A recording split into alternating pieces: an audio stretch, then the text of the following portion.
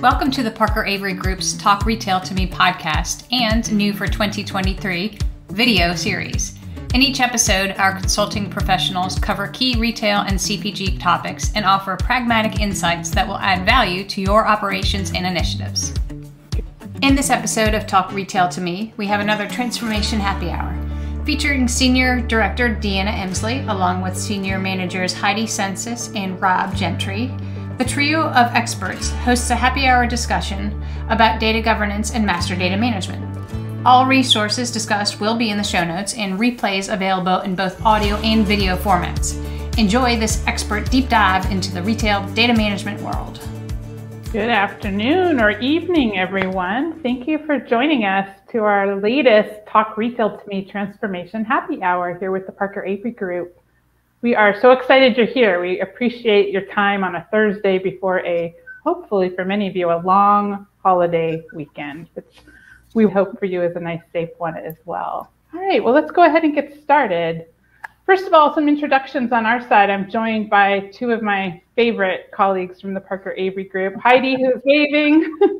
Thanks, Heidi, and Rob. And I am Deanna, and we're really excited to spend some time with you, as I said, this afternoon. Some of us do have beverages. Feel free to come on stage with us at any point and show us what you're drinking. It is happy hour. Heidi's got water, it looks like. I can't really tell what that is. Chocolate milk. Oh, ooh, I love chocolate milk. That's not a happy hour choice for me usually, but I do love chocolate milk. Well, let's talk about some of the ways we can make this super interactive today. First of all, you should see that there is a chat option for you. Please go ahead and use that chat to ask questions or just a comment. It doesn't have to be something that you want us to respond to. It might just be, hey, I just want to add to that conversation as well.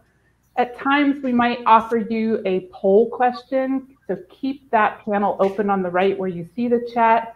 There will also be polls over there at times. If you'd like to join us here on camera, that's called on stage on this platform, just let us know in chat and we'll invite you on stage with us, and then everyone will get to see you on camera as well. This session is being recorded, but attendees' information, your individual poll responses, any transcript of the chat will not be shared. So all of that will remain private. So don't be shy. And I think with that, we'll go ahead and kick it off. I think we have a first question here, a little bit of an icebreaker. And hi, Phil. Phil's promising us that he does want to come on stage. So we'll see, maybe with this first icebreaker, that might be the way to get him here.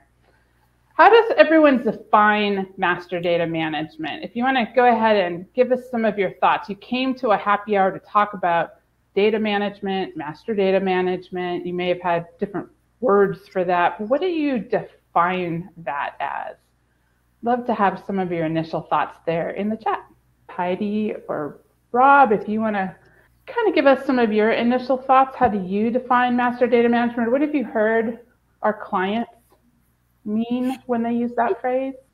It is really broad, and it should be, as Kathleen mentioned, should be consistently formatted and stored somewhere in a database or table within your environment for you to be able to access it. And so there's the word master, which means overarching, then data, which is obviously the stuff you want to have in your reports and planning tools, allocation, replenishment, and then management is that consistency. I don't know if you guys would like to add anything else to it, but I thought Kathleen brought up a really good point. No, I agree with what Heidi is saying. I think in terms of master data management in general, it's just getting to that consistency and having the ability to pull and make the data that you have as useful as possible. And when you have inconsistencies within that data, the data can sometimes mislead you and take you in directions that you didn't want to go because you're not getting the full picture. Right. Phil also added all common data used across multiple platforms and end users. And I think that touches on something that often what I see happen is something that occurs to teams a little late in the game.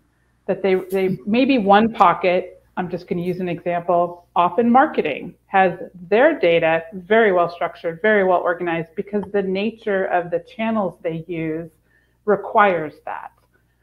But maybe the product development team isn't as ticked and tied. And now we want to go use AI to determine the best ways of getting certain products into certain customers' eyes. And I need data from both. And it's not consistent. It's not organized in the same way. It may not even be accessible in one place. So I think that notion of it being accessed across multiple teams, multiple end uses, multiple use cases, I think is really, really important. And I think it touches on, Heidi, what you talked about that concept of master. That word sometimes sounds quite technical. And this isn't a technical challenge only, anyway. It's never just a technical challenge. Yeah, it certainly involves a lot of discipline, and in having, the courage, if you will, and the resourcing within your organization to ensure that these policies and procedures, as part of a solid data governance strategy, are followed, which leads to clean master data. All right. Well, maybe it's a good time for one of our first polls. If our poll master can throw up a first poll for us. Maybe, Rob, if you want to walk the group through this one, I'll hand the baton to you. I see some people already starting to answer. Certainly. Thank you. Certainly. So in terms of data, what is your most challenging data management issue? And we've got 4 different responses here. IT owns data management, so there's minimal business input. There's no clear ownership of data management, no data management standards or governance, or we don't have the resources to clean up the data mess. So far, we have a winner, but it's close, but there's no clear ownership of data management. And that's something we see in a lot of organizations. And it's again, not an insurmountable problem, but it does require some degree of dedication and resourcing to address the issue. Right. I mean, in a way, every one of these possible answers is true, right? That there was no right or wrong answer here. Every one of these is something I think we've seen or experienced ourselves. The Parker Avery team is made up of people that most often have come from industry. So when we talk about these kind of issues, we're not talking about it just as consultants. We're talking about as people who dealt with it as business owners in retail as well. And I think we've all probably felt the pinch of every one of these symptoms. When it comes to that poll, one of the things is, okay, so we don't really have an ownership of it. Great. So what happens when you do define a steward and throw them into that role where they just, they came from somewhere else in the company? And to keep people from running around in the circles and figuring out what to do, we just wanted to provide a few examples of things to help people just get started. And so somebody sits down in the desk, and one of the things, and this is related to the 4 W's that we normally talk about for other things, is where is the data stored? In most companies, many companies with legacy systems, it's all over the place. It's spaghetti strings of things moving all over the place, and duplications of data, and concerns that the place I got it from may not be right. Second thing is, okay, so I found these, who starts it? So is it a merchant who sets up an item? Is it someone in PLM who sets up a tech pack? Who owns that data along the way? And then how is that data used? Is it in reports? Is it to make business decisions? Is it informational only? So that helps you determine how long you need to keep it. And why? Why is this data being used in its certain formats? One of the things we found out in some of our clients is that all of their reports have the same 5 KPIs on them. It's just a different format. Some want the KPIs across, some want them up and down. So to get that consistency, you'd also want to delve into the reasoning why the information is shared the way it is. So that's just a couple of things to keep in mind if you are starting to implement a data governance process when you're going with the steward concept. We're getting Phil. Okay, I will. I was just trying to be welcome. I don't know that I have brilliant insights in this particular area. I do think one of the challenges around the lack of ownership, and it bleeds into the standards piece, is it's often siloed. And that leads to other complications, very frequently even duplicative master data being built in the silos because of it not being met. I mean, I think early on, as you started to have, to move into an omni-channel world, a lot of the conflicts came from what was used for internal and then what was needed for external customers. And you would have internal standard abbreviations and things like that that wouldn't work for customer facing, or weren't granular enough for what you needed for there. And that led to people building out their own instead of solving and putting in the right structure. And it leads to where then you have 5 different values that could represent the same thing across the company. Yeah. The omni-channel Very example is true. a really good reminder. It feels like a long time ago, but we still have clients that are new to omni-channel, to truly channel wide using all stores in that way, for example. And that is one great example of what rears its ugly head every time. That it's not just item descriptions. It can also be, hey, the way that we package that product is intended not to go to an individual customer. It's intended to be touched first before an individual customer gets to it. And so now all of a sudden, pack sizes, et cetera, that are kind of built into the data structure, it's causing a problem with the use case as well and meeting customer needs. So yeah, that's a really great example. And it's good to see you, Phil. Good to see you. I want to touch a little bit more on there's no clear ownership of data management, since that answer seems to be our leader in the horse race and the poll. Why do we think that is? Why is there no clear ownership of data management? Heidi talked a little bit about how hard it is when you're asked to take that seat. It's a thankless role, for sure.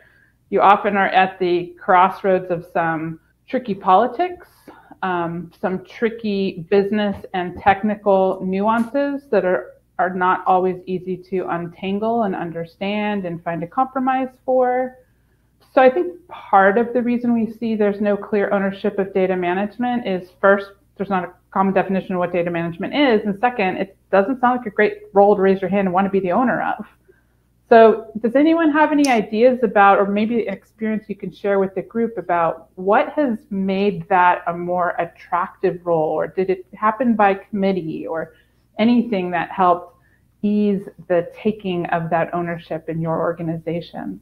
And as always, Rob or Heidi, if you want to give some examples of what you've seen work well. What I've noticed is that many of the applications within an organization typically are owned by one group or person within the organization.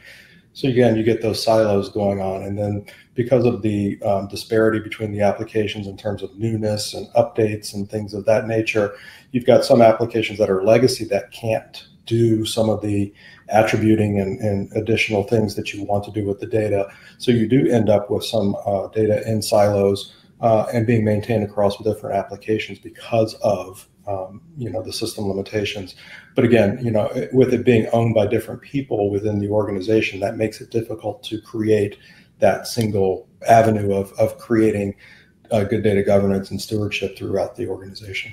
It's really not the sexiest job to be a data steward. The ownership issue could come from as the political discussions of who owns it. Is it IT that owns it, or is it the business that owns it?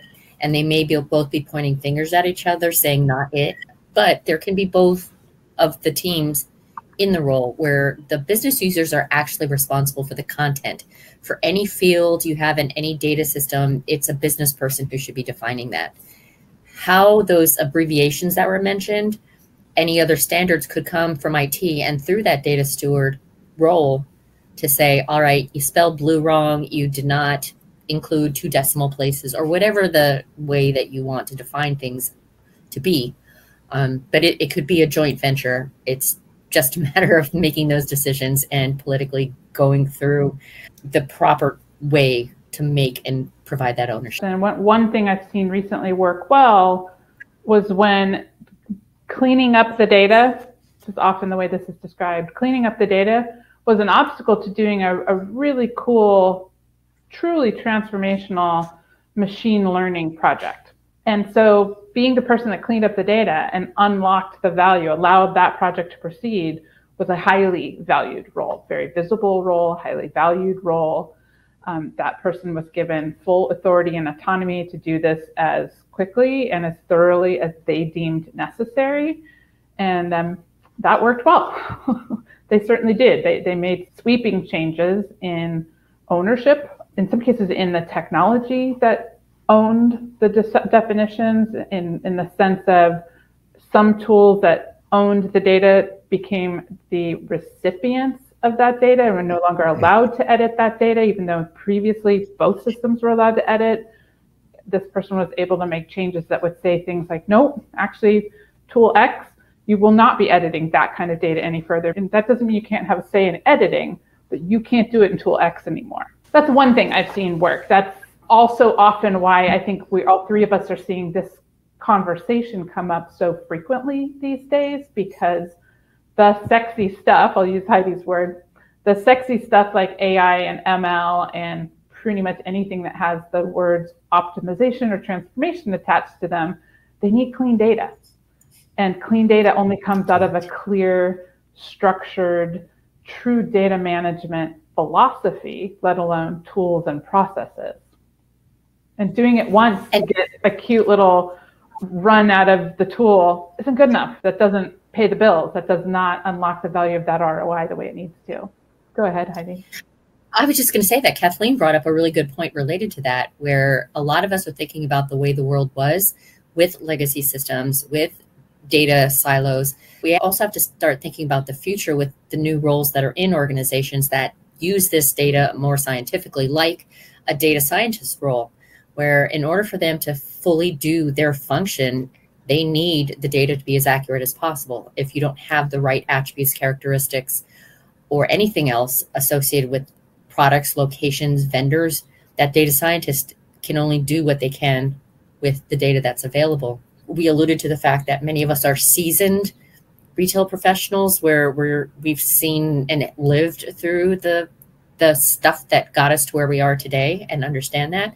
But there's also all the new associates coming into the organization who are more used to the digital age. They're more used to having things fast and correct. And my search engine shouldn't be a SQL call that's 42 characters long. I want to find stuff fast and make quick decisions. So we're being forced in some way, based on the new folks that are coming onto the teams, to be able to support them and their desire to be effective within their role. I think it's interesting too, if you're a data scientist, sometimes what we see is true confusion, not disrespectfully so, but true confusion about why is this so hard for everyone else in the business? Because a data scientist, to Kathleen's point and Heidi's point, naturally tends to assume that data is always kept clean and organized so that the good stuff can happen next. That the idea we'd have to start with that is very foreign. And maybe that's another happy hour topic for another day, is the generational clash behind that topic. We'll leave that on the table for today, though. Heidi, I'm going to ask you to walk the group through our umbrella picture, if you don't mind. I don't mind. One of the things that I learned in a class about organizational change, public speaking, all that kind of stuff, is that when we're having a conversation like this, if you're participating in it firsthand, you might remember 5 to 7% of the words you actually heard, but having a visual can help you remember and recall things. Even if you don't remember exactly what it was, you may be able to think to yourself, oh, it was on that picture with the umbrella, and then you can go find that asset wherever you happen to share it to be able to talk about what you heard before. So this is trying to help understand and shape data governance versus everything else. Data governance is really the overarching set of rules from which everybody else has to take their guidance on what they're going to be doing within their respective parts of the organization. And there are several children to that. For example, data governance can impact how you structure your hierarchies. So if you think about, for example, tires, if you're in a tire business or if you're in an alcohol business, you need to think about what's the most important way for you to aggregate data to make the most sense and the best business decisions. So in alcohol, if you're thinking about wine, is it red versus white? Is it by brand? Is it by container, where it's a bottle versus a box? In tires, it may be more important to think about who is the provider, is it Goodyear or somebody else who provides the tire. So you need to think about structurally what's important for you. Also things like attributes, and that's also for products. It could be for locations. One of our clients who's in the military makes sure that they want to designate a site as being family friendly, or is it more of a mini mart kind of concept to try to help them make sure that they allocate the right product. One of the questions we often get regarding attributes is, let's say Rob is responsible for KitchenAid mixers and other kitchen appliances, and Deanna is responsible for apparel. There are certain things where they're saying, I'm so different from Rob. How can I possibly have any kind of consistency and follow your data governance rules? So you may want to think about multiple levels of attributes. For example, one that the first level, the primary one, that can be based on things that are consistent. So you may want to think in small appliances, small versus large could apply, as well as applying to Deanna's apparel. When you think of a KitchenAid mixer, they've got the 4-quart and then they've got the big one. And you can get into more customized attributes later, but you need to think about things that are common because that helps you analyze the business. In other cases, brand is very important, like apparel. In certain areas, Levi's versus Lee versus Wrangler may be important to Deanna. And for Rob, it may be KitchenAid versus or any other brands that are important to small electrics, GE and whomever. So you need to think about those parts of the data attributes for consistency. So you can read the rest of these. If you have any questions, you can always reach out to us through social media. So feel free to reach out. We are absolutely happy to be friends on LinkedIn or any other way you want to cyber stalk us. I thought maybe we could turn our attention to, I guess it'll feel a little preachy, which I don't want it to feel, but maybe if the three of us gave the couple of things that we've seen as lessons learned, whether it's things I would recommend people never do, or these are the things that always work, really help move the needle in this area, or a combination of both, I think the group might benefit from maybe hearing some of that. I do see a question. What's a good strategy for developing consistency and alignment when we have such different businesses within our company? And maybe I'll toss that back to Heidi because that's really coming off of what you were just talking about. One of the things that I mentioned was that trying to find on a primary level, what are the consistencies that you do have? Even if one person is looking at grocery and somebody else is looking at automotive parts, are there any consistencies you do have? And that just helps in reporting analytics. And also it'll help you in search terms when you're looking at e-commerce, that if somebody wants a large something, make sure it's consistently stated as large as a concept or an attribute so they can find the large dishwasher or the large t-shirt. A secondary piece is to start narrowing it down a little bit more to things that are important to your line of business, such as, is it brand? Is it some other characteristic such as flavor or scent? So those kinds of things, flavor and scent, they don't really apply to appliances necessarily, but they could be very important to the side on food and beverage. And once you get past those unique ones, is take it even further and deeper, where you may have had some of those common ones like color at a top level, saying my KitchenAid is blue, my dishwasher is red, my pants are orange. Please don't wear orange pants, but you have those three. You may go down to a further level where KitchenAid may have a mixer. They have colors that are seasonal and only available for a limited time. So they may have a standard blue one, but all of a sudden they come out with ice blue. So you need to have that designation while they're both in the blue parent. One stays blue and another becomes ice blue for more distinct features. I think sometimes people get hung up on what should be in, we keep using product examples, but we'll stick with that for a minute. What should be in my product hierarchy versus what should be a product attribute? And so I think that's something we should talk about just for a moment. The hierarchy should be persistent year after year after year. I should be able to look at, again, I'm just going to use a product example, a department, and not question, well, what did that department mean 3 years ago? What will that department mean 5 years from now? Now, in some businesses, the level of innovation absolutely will change the items that belong to that department. But the fact that there's a department called blenders shouldn't be up for debate. There's a good case to be made that blenders have existed for 100+ years, I think. And they're going to likely exist or something that meets that need that I think will probably still be called a blender for a period of time in the future. That's a good way of sort of testing whether your hierarchy has the legs it needs. Is it persistent year over year? Attributes are meant to fill the gaps in for all that stuff that's not persistent, for all the things that are constantly changing. So there could be bajillions of examples of that. Heidi just had a couple really good ones, again, sticking with the kitchen appliances, things that are special edition, things that are associated with a KitchenAid heritage anniversary and the products available then that are only going to be available that 1 year. They're not going to be available again because that's their 50, 100-year anniversary. That's another thing to think about. And I don't think we had talked about that yet. That's a great point, though, because one of the things you might notice if you don't characterize products with that kind of label, or even locations with those kinds of distinctions where you have Cinco de Mayo may impact one store different than another. But when you look year over year on sales, if you don't have a way of identifying why all of a sudden did the mixers, their hand mixers, go crazy on our sales last year, if you can't find out that, oh, it was that special edition, limited edition, scarcity, you may have a hard time trying to justify to your management team what happened last year, this year.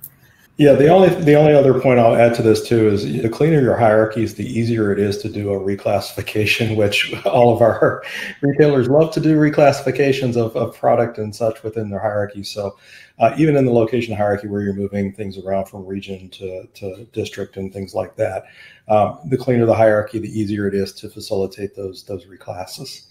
And that takes us back a little bit to Deanna's initial question about lessons learned in our past. And so, Rob, have you experienced any challenges or issues in your past or with clients on, okay, how frequently can we reclass? And what do we do if something didn't work?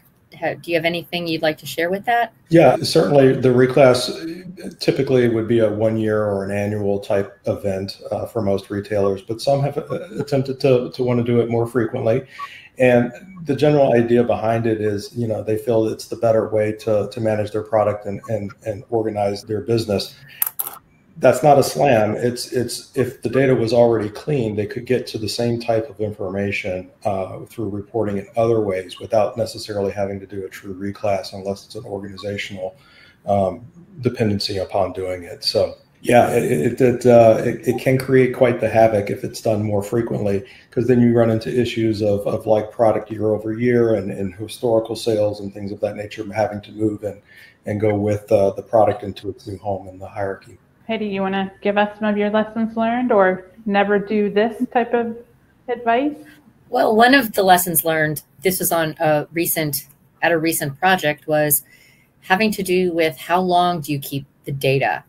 The one answer we got from someone was until we run out of space, which may not be the right answer. So keeping data around just because you can doesn't mean that it's the most efficient use of resources, especially if you're considering moving from a legacy environment to a cloud environment where the price is going to have a variance based on the size of your data potentially, or the number of users, or however they calculate the price. You may need to start coming up with some kind of data governance for purging, archiving the data so you can still get to it if you need to, but it's not part of your everyday needs. And I think my answer to my own question would be, to do this well, it can never, we touched on this earlier, it can never just be an IT thing or just a business thing. And I'm saying thing because this ends up being about process, behaviors, authority, tools. It can't just be one or the other. To do this well and to do it consistently year after year, it's got to be via a partnership where both the business and the technology teams feel heard and understood, because they both come to this table, particularly with very good intentions that are often maybe aggressively contradictory to each other, but all with the best of intentions. So to see each other and find a way through that, what I have seen work well is that you bring those tables together and say, we're going to fix this as an us, not an us versus them. We're not going to do it that way anymore. We are incented to figure this out together, and we will sink or swim together as we do so. And there's a whole bunch of change management and other tools in our toolkit as a firm that we bring to bear in transformations like that. But that is what I would answer my own question with. I see another question. Can you talk about ways to justify the expense of implementing a data governance approach? Ooh, yeah.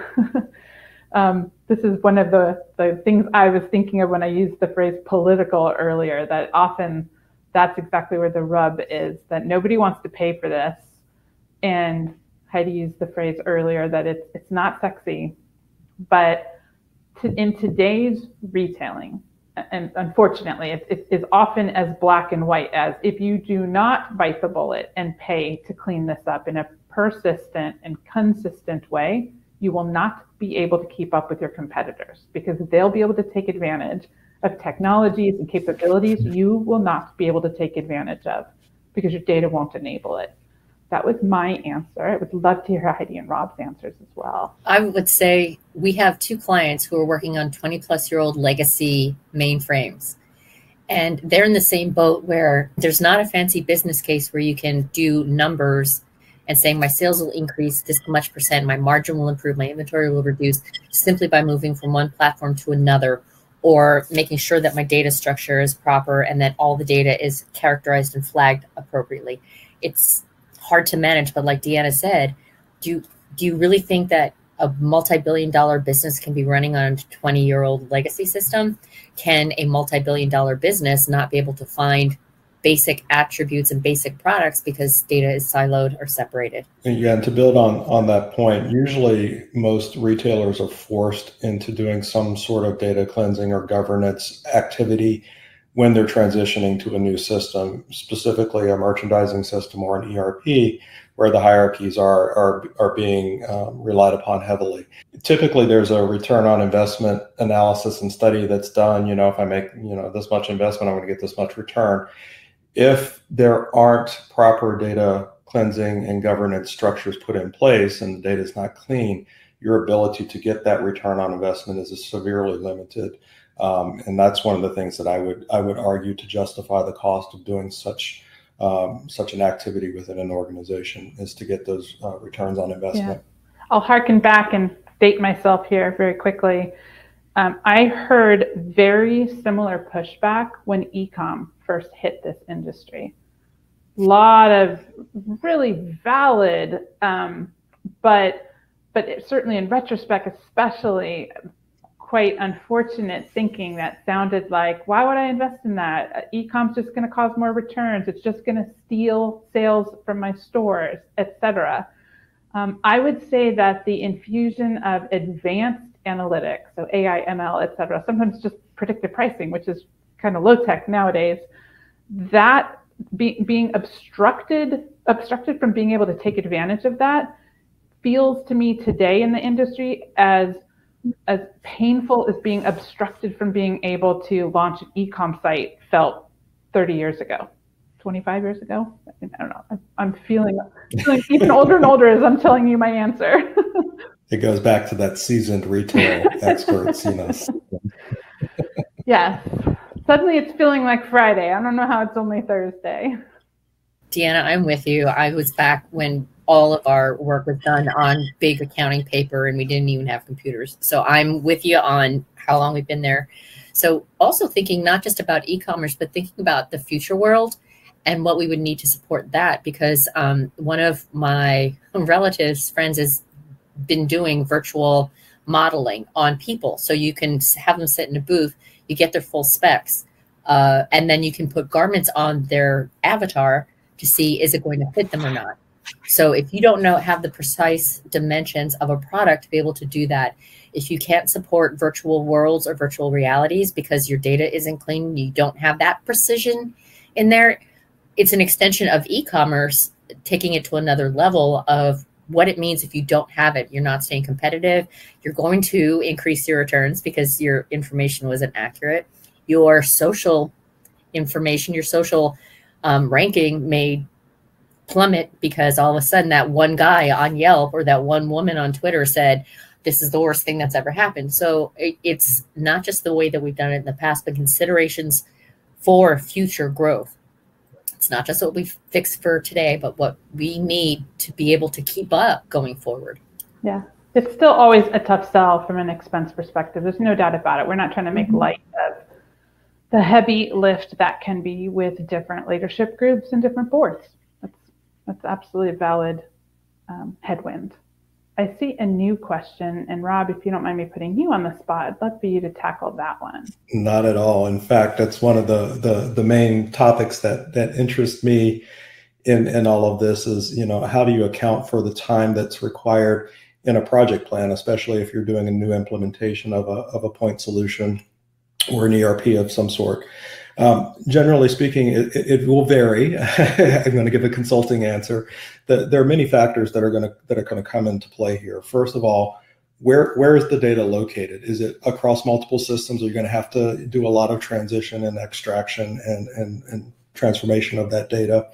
And two, do you have a strategy? Do you know what you want to do with it once you get it? And then just based on the volume of the data and how long it will take to manipulate it, that will help guide you into coming up with an appropriate amount of time to put into your project plan.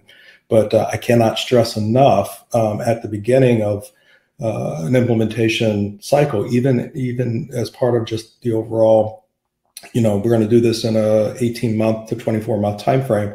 Don't forget about looking at the data and doing the data migration and cleansing aspect of it as part of your overall timeline. You'll thank yourself later for doing it early. I think Rob really stated it very well because he's the project manager on a program where we have that in consideration for before we go live on a major transformation. One of the things I like to ask both of you guys, sorry to put you on the spot, but I'm going to do it anyway. We've been talking a lot about the challenges, the negativity, the hardships of doing this. Have you guys seen anywhere or any leading practices where people have either begun on the path or have gotten farther down the path that you want to share? Let's do some good stuff. I can give you an example. Unfortunately, it's from not too recently, but I want to be careful and not out who the client was with my answer here, but a client that was transitioning very intentionally from being focused on really one selling channel to being capable of selling across many channels, including wholesale. So moving also from just being a retailer to selling business to business as well. And that required a significant change in the way they thought about their data. Things like dimensions, Heidi's example earlier, that wasn't something they had cared about ever before. But now if they were selling business to business, it suddenly was. Just that kind of stuff does get lost in the shuffle often. And not only did the team that tackled that project end up making huge strides, and they did everything that their project plan, to Rob's answer, asked of them, many of the team members there got promoted as well. As soon as that project shut down, and it didn't shut down, to their credit, they recognized that team needed to impanel a group and a process that would keep it going from there forward. And it wouldn't just be one and done. It wouldn't just be, let's do it now so we could launch our business to business, and then we won't have to think about this before. Part of what they put in place was a captain and team members underneath that captain who would do it from there forward. But their leadership got them so much visibility that a number of people from that, they called it a SWAT team, got promoted back in their normal business jobs. So I think that's a great example as well, to stretch yourself as a career and really take on the challenge and the political and the expense and the stickiness of a topic like this, and put yourself often in the bullseye of a lot of competing opinions, sometimes can pay really amazing career dividends as well, not just business and data dividends. So that's my answer. I agree 100% with that assessment, and I'm going to take a portion of that and build upon it. The situation you described had really good executive level support. Basically, they were championed at the highest levels to do what they were doing. One of the most recent clients I've worked with had a similar scenario where they're looking to become a leading platform company. So they want to acquire other businesses and bring them in under their umbrella and take their product. Having consistency among their product is extremely important, and their CEO and leadership team have made that a pressing priority for them, and that has given it momentum to succeed. And I think that's really important across the board in any of these situations, to have that executive buy-in and that push to make it a reality. Great question, Heidi. Thank you for bringing us back to all the cool stuff that can happen as a result of these efforts as well. That was a great question. All right, I'm going to turn us back to our audience and see if there are any other questions there? I'd like to try to answer my own question, if you Go don't ahead. mind. Yeah. One of the things I think we noticed, and we kind of forgot about maybe a little bit because we wanted to put it behind us, is the impact that COVID had on the importance of data accuracy and data management, because all of a sudden the world shuts down and retailers still have to figure out how to operate and make money. So some of the good things I saw were okay, maybe it was like duct tape and bubble gum to make it happen, but figuring out really quickly how to be able to support buy online, pick up in store, or even call store pickup on the curb, which requires an enormous level of data accuracy of your inventory. And so that means everybody who is drawing from that inventory needs to make sure it's properly and as near real time as possible updated.